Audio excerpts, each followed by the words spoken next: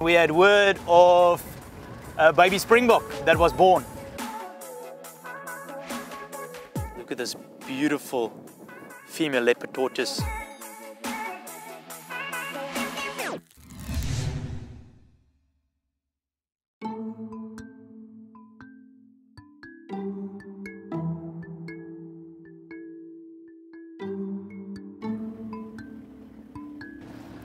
Good morning everyone from Shamwari TV and Shamwari Private Game Reserve.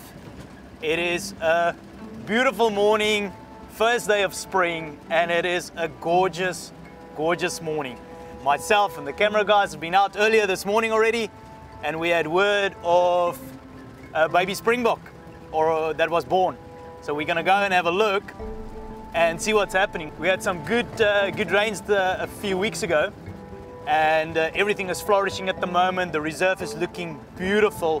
The season is now for youngsters and babies to be born, and I think let's go and have a look and see if we can find that youngster and see what he's up to.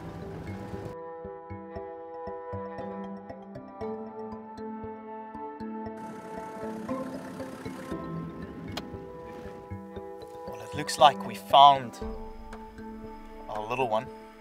If you look across the open plain, there's a small group of them, and we're going to try see if we can't get a little bit closer. Everyone is like sort of hurdling around them or closer to them, investigating where's this new little fella that just joined our group here. You can see with the nice greenery that's busy coming out after that good rain we had about 2 weeks ago. Everything is alive, you know, the amount of insects that's out. We had some migrants of birds that's starting to come back, and best time to be out in the bush at the moment. So let's try see. We've identified the group and it looks like there's a youngster, so I think let's try to get a bit closer to see if that was the one that was spotted earlier this morning.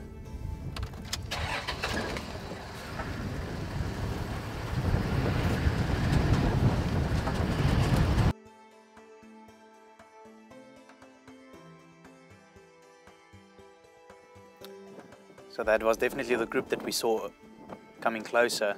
And by just observing and what we've seen taking place here, you know, that little one is so well camouflaged and blended in his environment, and for good reason.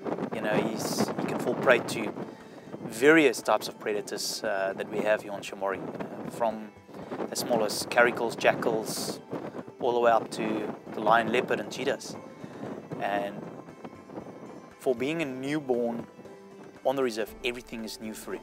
You know, the scents and smells in the air, sudden movements, different noises, different calls from his siblings, from his mother, and it is hard sometimes. You know, you look at a youngster and he's a couple of hours old. He can already start drinking, and he can move and he can run, and it takes him a couple of minutes to strengthen his legs and stand up, and mom will clean him as much as he can. And you know, he's exposed to the environment already, and he needs to learn very quickly to follow the rules that mom has pretty much set out for him. Don't do this, don't move here, lie down if I tell you to.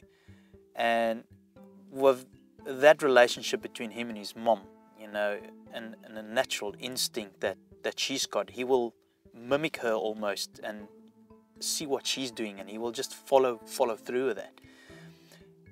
Groups of Springboks can vary. You know, they either form a nice little nurturing group or a breeding group, or in some cases some bachelor groups, and the numbers can vary, anything from a group of 7 that we can currently see here to groups of up to 15, 20, sometimes even more. Each little group of each little territorial ram will form his own little group of females, and he will hang around with them. And it's not necessarily that he might be the father. He might be, for the following season, the next dominant male in this little group here. It might have been that youngster was fathered by another male. Well, that was a wonderful sighting, and a true warm welcoming into the first day of spring. So we're not going to bother them for the rest of the day. We'll leave them, and I think let's go and spend some more time out there and just see what is out there on this beautiful day.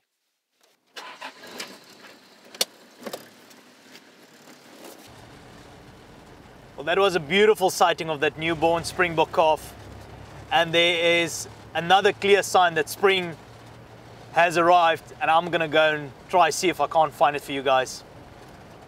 Wish me luck.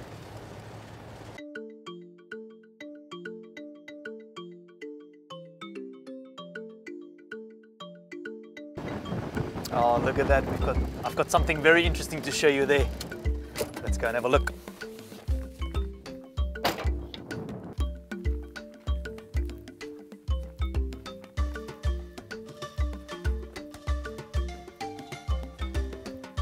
Look at this beautiful female leopard tortoise we can see here.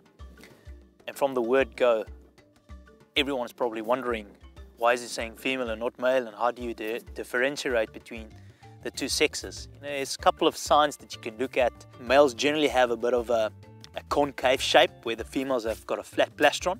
Right underneath the chin towards the neck, part of the lower plastron section, males will have a little bit of a longer piece sticking out there, and they generally use that for fighting.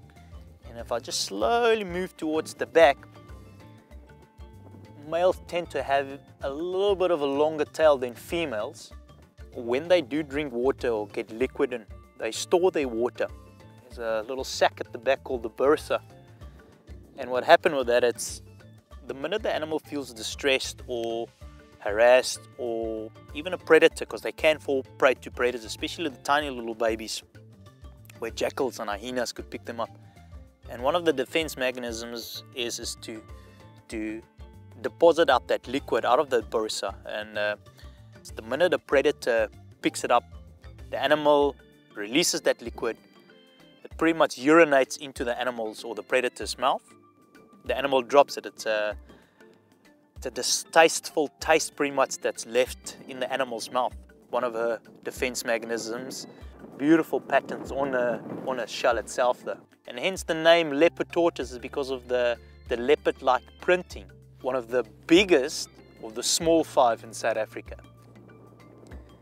You can see she's looking out and probably observing. It must be very hard to be this low down to the ground and looking for some potential food in this area. You can see how she's quite strong, you know, and how she's pushing herself up. And you know, there's a good old saying that tortoises can move slow, which they do. But if she's got a mind set to something, she can move relatively quickly. Being this strong as she is, you know, she can dig straight deep into a bush. And it's quite interesting, you know, you're looking at the hard surface sometimes and you think, how is it possible for her to even dig to lay her eggs? And if you look very careful, long, sharp claws, long nails, which he uses for digging. And it has been known that they can soften the soil, or that liquid that we were talking about earlier, about that water coming out of the bursa, to soften the surface. And then she will start digging with her hind legs and obviously lay her eggs and then cover it up again and then move off. Beautiful seeing this animal out and about. We've left the car. It's just nice being on foot, and we will leave it to it.